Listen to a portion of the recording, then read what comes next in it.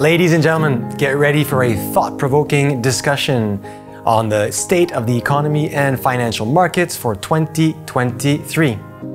I'm pleased to welcome a panel of experts. Oliver Cartade, Head of Asset Management, Karsten Junius, Chief Economist, and Philipp Bärtschi, Chief Investment Officer.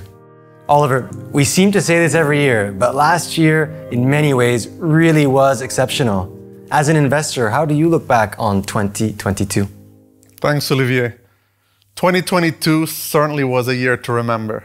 I would describe it as challenging at best and brutal as worst. It was a year when geopolitics took center stage, which had a significant impact on the financial economy and global markets. Between supply chain bottlenecks, a Russia-Ukraine war, and raging inflation, central banks had to scramble to withdraw the massive amounts of liquidity that they pumped into markets after the COVID crisis. And as a result, this had a negative impact on markets, with both stocks and bonds down significantly. Just as an example how significant it was, a traditional 60-40 portfolio was down over 20% at one point through the year, and even though it recovered slightly to end the year down 16%, that was the second worst result on record in the past 50 years. In fact, it was 1 in 5 of the last 100 years where both the S&P 500 and US Treasuries ended in the red. There were simply very few places to hide last year. Now, coming into 2023, I think it's a time to reset and reflect. Even though many of the issues that plagued markets last year are still present today, asset prices across many securities have moved materially, and we finally see opportunities starting to emerge. Also, 2022 has forced investors to come back to basics, demanding high-quality companies with predictable cash flows, trading at reasonable valuations. The end of the cheap money era has made investors reassess risk return. So they now have to look and truly assess whether the expected return on an asset is commensurate with its given level of risk. And in this type of environment, we think that active managers are best positioned to uncover and take advantage of those opportunities. Karsten, looking ahead, many are predicting a recession. What do you think? Are we already in a recession? How bad could things get?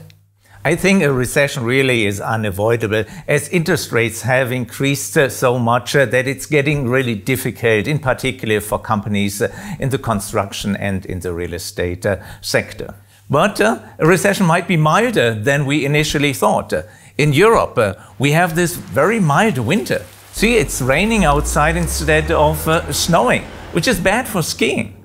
But it means also lower energy consumption, lower energy prices, falling inflation rates, and higher real incomes of private households. And then we have China and its surprising turnaround in its COVID policy. Of course, in the current wave, that means also a lot of disruptions to industrial production in the first quarter. But from the second quarter on, latest, we should see all this pent-up demand, in particular for services, for travel, and for the consumption of luxury goods. And all this should help to pump up aggregate demand in this global economy, meaning only a mild recession this year. Karsten, you mentioned that a recession is unavoidable, even if it's quite mild. It seems to me that the market is increasingly pricing a soft landing scenario, so no recession.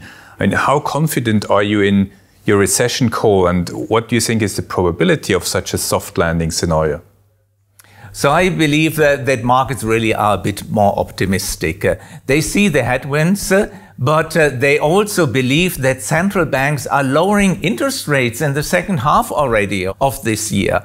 And this, in my view, is quite unlikely, as in particular core inflation rates are still too elevated, even in a scenario where energy prices are falling this year. We have this extremely tight labor market, also for demographic reasons right now. And tight labor market means low unemployment rates and usually also stronger wage pressure.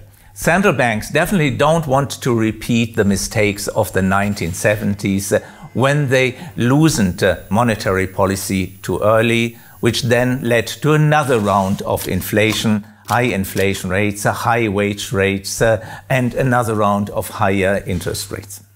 Karsten, lately we've been seeing the US dollar softening a bit, but do you think valuations of the US dollar are still a bit stretched?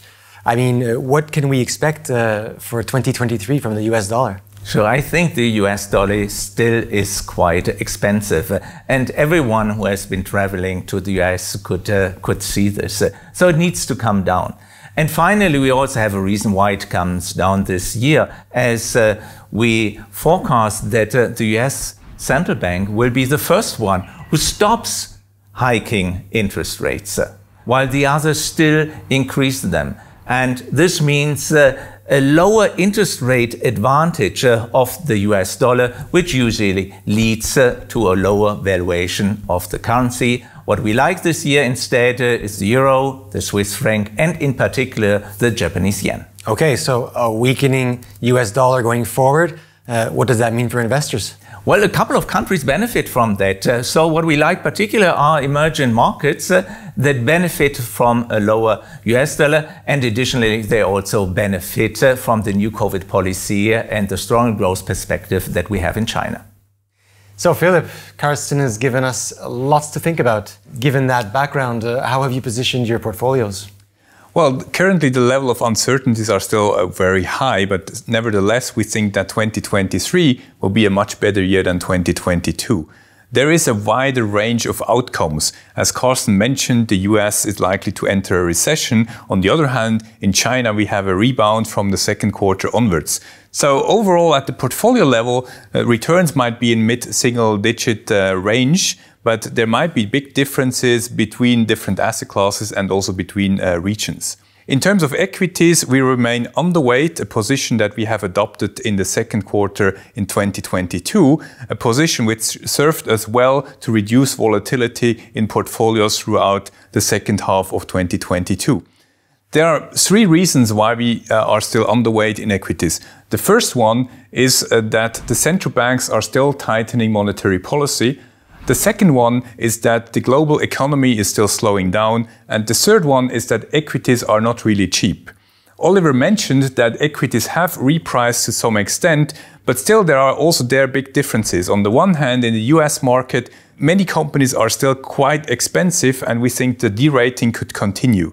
On the other hand, in China, for example, we see a lot of very cheap companies and here we see more upside potential and good opportunities. So there are big differences and we want to use them. That's why we continue to have an overweight in cash as well, so we can use tactical opportunities if and when they arise. In fixed income, we are currently broadly neutral positioned, having adopted this stance over the last few months, adding high-quality bonds as yields have increased throughout the year.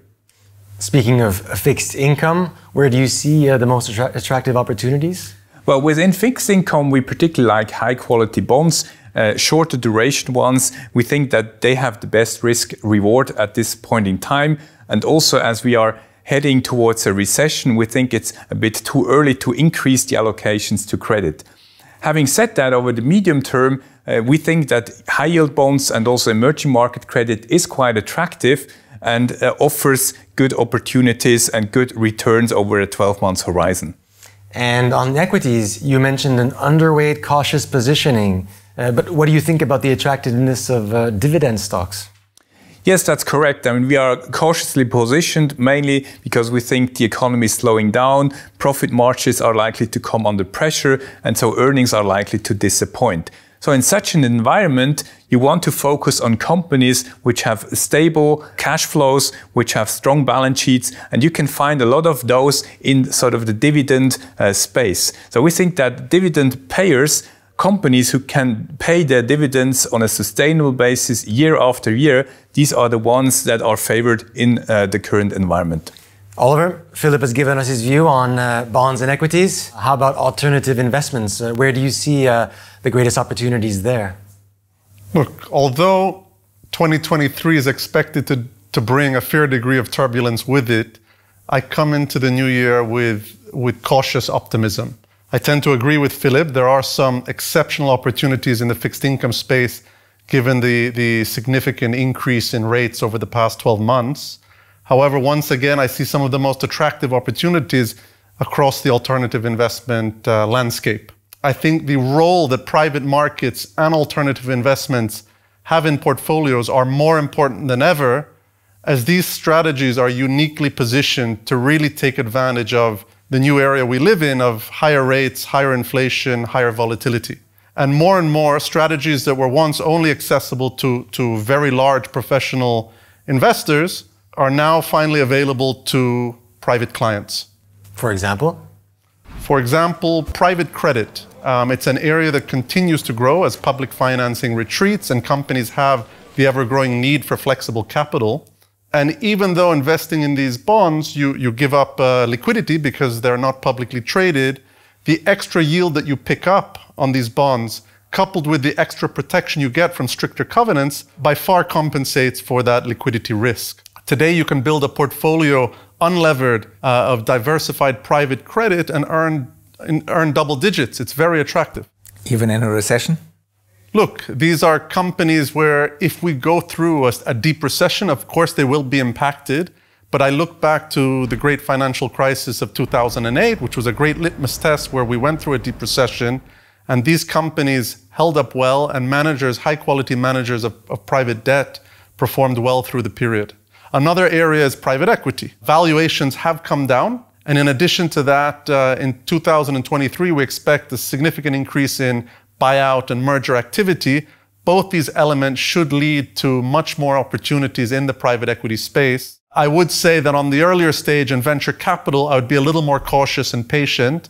I think the valuation reset there is still under process. Some of these early stage companies raised money at extremely high valuations in 2021 and are still clinging to the hope that they can do a next round at similar valuations, which our view is that they'll have to throw in the towel at some point and lower their sights to a lower valuation. Lastly, another area of the alternative space we like a lot going into 23 is the hedge fund space. Hedge funds typically perform very well in periods of higher volatility and higher rates and can extract additional alpha on top of traditional investments like stocks and bonds. And we think this year will be a perfect year for them to perform.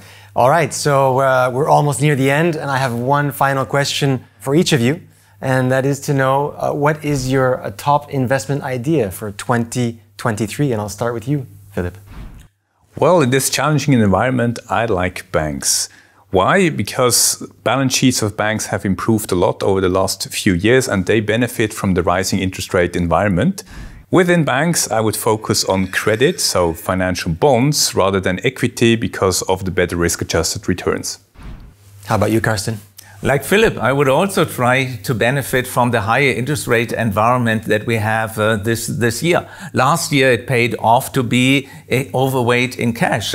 And this year, I think the most important decision to make is to use some of this cash and invest in bonds again that are giving attractive yields again. Oliver, what is your top investment idea for 2023? While it might not be the highest on an absolute return basis, on a risk-adjusted basis, I think a diversified portfolio of high-quality hedge funds are very well positioned to perform in this market. And that's regardless of whether we have the soft landing, as Philipp said, or a mild recession, as Karsten said. This environment is well suited for them to generate alpha. Well, I think you've given us all a lot to think about, and we're looking ahead to another interesting year, certainly from an investor's perspective. And I want to thank our expert panel for their insightful comments today. And to you, ladies and gentlemen, I wish you a successful and wonderful year 2023.